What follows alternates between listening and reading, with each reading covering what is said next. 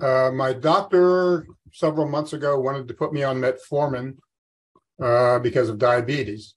I was having a reading of like 200. And I said, no, let's not do that.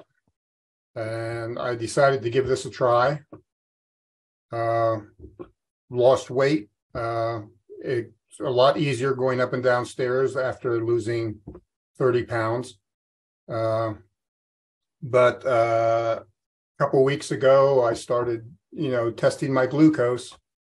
And for the first time in a long time, I had a glucose reading under 100. It was like 96. I did it today, midday, and just stared at the reading because the reading was 84. I've never seen 84. So I just want to tell you, I'm 86 days in. I'm still not where I want to be, so I'm going to start another 88 and get down to where I want to be. But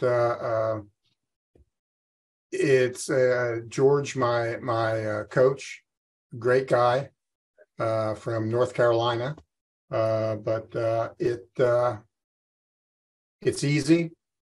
You get in a habit and you just do it. And it's working for me. And hopefully in a couple months, I'll be down to my target weight of 200 and we'll be fine.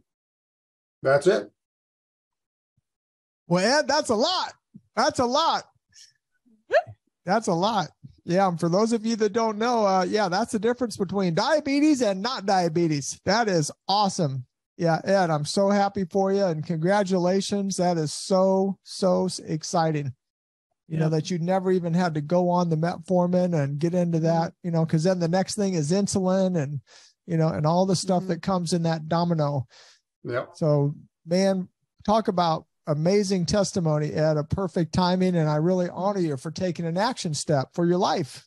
You took an action step and that changed your life and changed your health. It's going to change some more. So I'll let you know how I make out on my second 88. All right. Can't wait to hear. Looking great, man. Great job. Thank you.